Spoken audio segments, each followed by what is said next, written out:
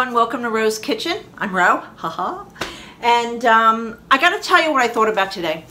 I wanted to make something simple for dinner. So funny, I was checking my email and I saw an email from Engine 2, and you all should know that Engine 2 blows it out of the water. I love them. That's what got me started on all this. They are fantastic. Oh, they sent a new recipe out, and it was for just a baked stuffed potato. So I thought, you know, I have 2 baking potatoes sitting on the counter. I'm gonna go home, I'll throw them in the oven while I walk the dogs. It says to bake them for an hour. I usually bake my potatoes for an hour and a half, to be honest with you, because I like them real crunchy and real smooth and soft in the middle, at about 400 degrees. So I did that, I threw them in there. So first I was gonna buy barbecue sauce. I said, yeah, I'll just buy it. And you know, I'm not gonna use a whole lot, why not? And then I looked at the ingredients and it really bothered me, the oil in there, and I just didn't like it. So I do happen to have a book, Homemade Vegan Pantry, The Art of Making Your Own Staples by Miyoko Shiner. Now, she is the queen of cheese, and I love this lady. And I've gotten to see her in person, and she is just fabulous. I said, you know what, I'm gonna go ahead and make that. I've made my own ketchup out of her book. I made the mayo, and I've made the barbecue sauce before. But I thought, you know, I just got home from work, do I really wanna do this? But I thought, yeah, I do. That would give me a chance to show it to you. And of course, you know me, I got to put my own little tweak on it because I don't like all the ingredients that they use. So I'm going to tell you everything that she uses, and then I'm going to show you how I do it, okay? So I'll read hers off to you as we go, but I will tell you what I tweaked and put in mine, okay? I'm going to put it in the food processor. Can you see that? No, you can't. Move over. Here, stand there. Don't mind the TV in the background. I usually have it on for background noise, but I don't need noise. I got you. Hey. Okay, so let me read to you what it says in Miyoko's book. All right, she says you need 2 cans of tomato paste. Well, I'm only making half a portion, but I will tell you, she does tell you it will last 2 to 3 months in the fridge. But I don't know when the next time is going to be that I will use barbecue sauce. So I got my spatula, so I'm only using 1 can of tomato paste. Okay, so I'll put that in here. I'm measuring out, but you will hear me tell you the increments of what I used. Of course, this is going to come out different from hers because I use a little bit of something I like and a little less of something I don't like, but then I'll put what I like. You know how that goes. You've done that before, haven't you? Of course you have. Okay, so I got all I can scrape out of this can. That's good. Alrighty, get that in. The full recipe is 2 cans. I use 1. All right, so now I'm only going to tell you, I'll tell you the full recipe and then you can figure it out for yourself. Okay, then she says 1/2 cup maple syrup or organic sugar or coconut sugar, or more is desired. So I like maple syrup. So I put maple syrup in here, and I did, of course, half. Then the recipe calls for 1/4 cup of soy sauce. I use tamari. It's the same thing. It's just vegan because there's no beef base to it. Whereas soy sauce, if you didn't know, has a beef base or something to it. It's something with, it's not vegan. Then it called for 1/4 cup of apple cider vinegar, so I put that in here too. So there's apple cider vinegar in here. There's a tablespoon, she calls for 2 tablespoons of molasses. I put 1. I love molasses. I probably could put 2 anyway. I love molasses. Okay, you can tell I like sweet, right? Okay. Then she has 1/2 to a teaspoon of liquid smoke. I love liquid smoke. Jill and I both agree on that. We love liquid smoke. So I use the pecan, and I actually did use a whole teaspoon, even though that's more than half, you know. All right, 6 cloves of garlic. Oh, my garlic. I only took 2. As much as I love garlic, I really didn't want to overpower it with garlic. Okay. Now she does call for 2 chipotle peppers in adobo sauce, canned, and then minced, but I don't do those, so that's not in my recipe. So 2 tablespoons of chili powder. Oh, gotta tell you again, I'm not a big chili powder fan, so boom, that's gone. 1 tablespoon of smoked paprika. So since I didn't have the chili powder, I put a whole tablespoon of smoked paprikas. I love smoked paprika. I love that. So I put that in there. And then 2 teaspoons, it calls for 2 teaspoons of cumin. I'll be honest with you, I only put a half a teaspoon in here. I love cumin, but I like it more with my Mexican dishes than I do with my barbecue sauce. I mean, I could, you know, it's going to taste different no matter how you make it. And then a cup of water. So we're going to go ahead and add all of that to the food processor. Oh, look at that.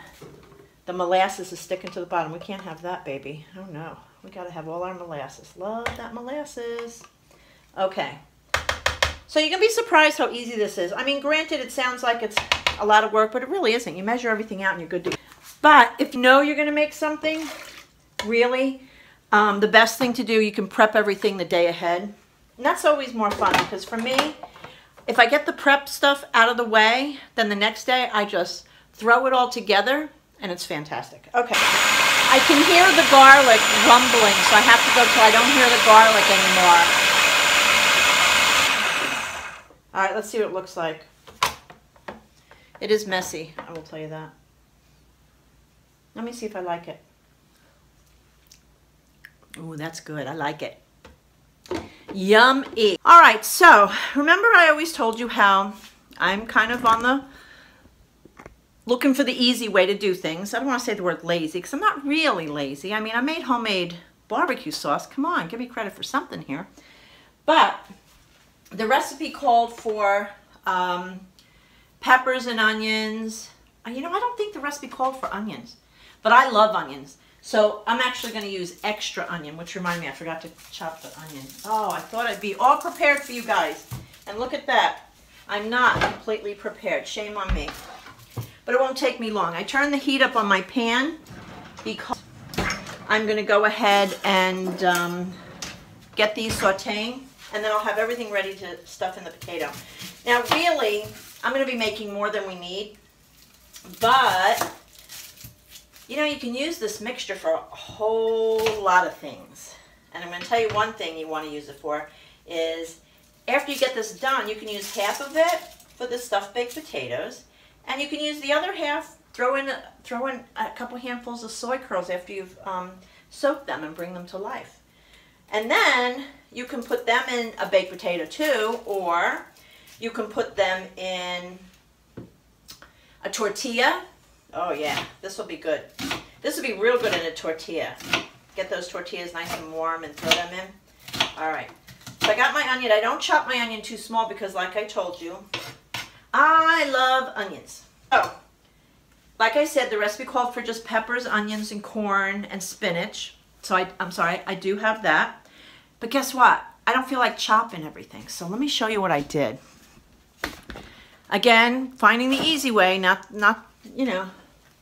I bought, these are already chopped red and green, probably yellow. Yeah, red, green, and yellow peppers, okay? So I just took a piece of those. I took some frozen spinach. I'm going to be taking some frozen corn because that's all in the recipe. I remember now the corn was in there, so let me also take some of that. And then I don't always like to throw my veggies in frozen because to me it's too much water. So I take all of those vegetables and let me just put, okay. And I know I'm making too much, but that's right. I put them all in a colander and then I run them under hot water. So that takes the frozenness out. It takes all of 2 minutes to do that, which is great. Now I'm sure my pan is hot enough so you're going to hear my favorite. Here we go. Nice. The recipe did not call for mushrooms, but I had them. I don't want them to go bad because most produce goes bad when I do it. So I've got my onions. Oh, I absolutely love the way they smell when they hit a hot pan. They're just so good. All right. They're browning. You can see that. I'm going to try to show you an onion that's brown. See if I can hold it up right. Spinach, my pepper medley, and my corn, because that's what Engine 2 says to eat, and I love whatever they tell me to eat is good. After that, we'll saute these up, and I'm not going to keep you the whole time. I'm going to kind of bring you in on the tail end of everything so you don't have to sit there and wait for the onions like I do, okay? So I would say I'll probably throw the mushrooms in now because the mushrooms have a natural water. Mushrooms will release their own water. It's a water-based plant, so you don't really need a lot of water in here right away because they're going to release that liquid themselves, and then they'll start cooking with the mushrooms. All right, so I'm going to go ahead and let that saute. I have it on medium-high. So we'll go ahead and throw in the rest of the veggies, so hang in there. All right, so the onions and mushroom cooked down pretty good. Let me show you what I did. So I took those vegetables that were in the strainer, And I plopped them in there, just flipped it over, baby, and dropped them right down into the pot. And look at that. Brown them up. Oh, can you see that? Here it is, spinach. Maybe if I bring you in closer, it shows this way, because there's a lot of steam coming out of it. Anyway, so I'm just going to let this sit here. Everything's cooked real well. I like how browned it all got and how yummy. I mean, you can put any vegetables you want in there. It doesn't matter. All right, so now I'm just waiting for the potatoes to be done. So the potatoes are baking in the oven. Then I'll take them out. I'll scoop out the middle, and I'll take a portion of this. I don't want to use all of it. I'll take a portion of this and mix it in with the mashed potato, the nice hot creamy middle. I'll restuff the potatoes. I'll put the barbecue sauce in the bowl with the potatoes and that.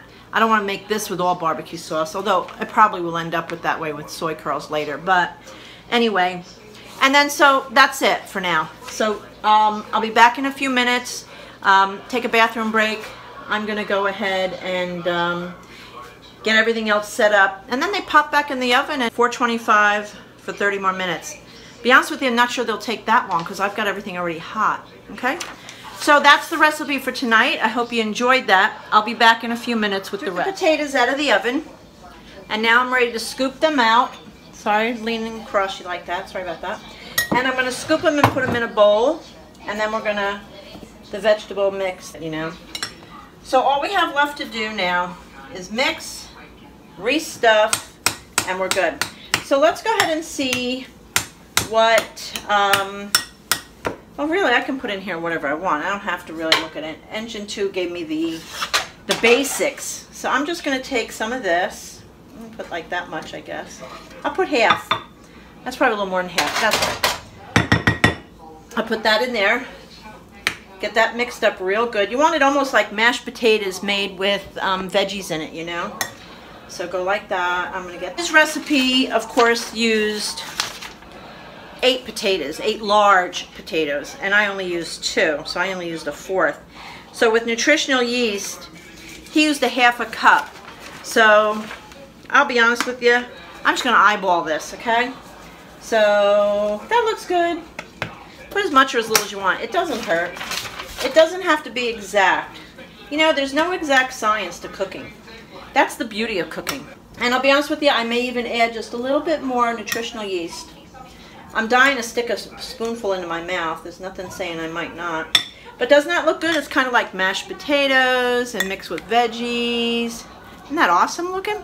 I might even put these in a little casserole and just bake them up. Good. Now we'll go ahead and add some of that nice sweet barbecue sauce that we need. Again, I'm just going to eyeball it. I don't know what Engine 2 says, but I'll make it just so it's kind of wet. Here, look in here and see what you think. You can see the consistency. You want it tight because you're going to put it back in the shell and bake it, but you don't want it too dry because when it bakes, you don't want it to dry out. So I'm going to add some more barbecue sauce. Okay. Looks good. These came out, oh my gosh, look at that. I'm impressed. I can't believe I'm doing this on a weeknight. Oh my goodness. Is that not amazing? Okay, I've got a little bit of spinach in this bite. Oh, that's good. It is good. Let me grab a cookie sheet. We're gonna go ahead and set these up on a cookie sheet and stuff them.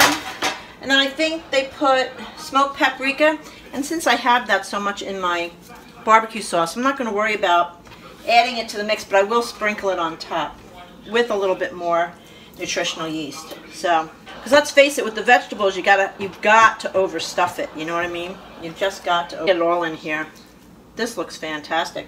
Man, this is going to be good for... I'll have to put it in the microwave, but that'll be disappointing. I'm going to stuff them first. Just nutritional yeast is supposed to give it a cheesy flavor. So these are easy to overfill. Look at that. All right.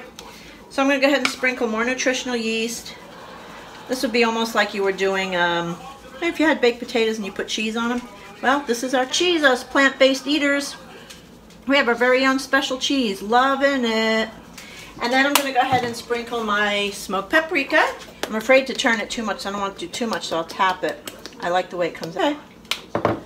And that's it. So I'm going to put these in the oven on a 425 degrees. Put them out of the oven. Let me show you what they look like. Look at that.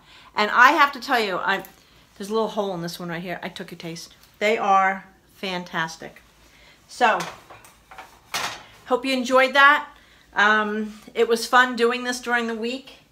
I will tell you this, the little bit extra I have left over, I don't think I'm going to put barbecue sauce. Actually, I think I'm just going to warm it up and use it in tortillas for breakfast.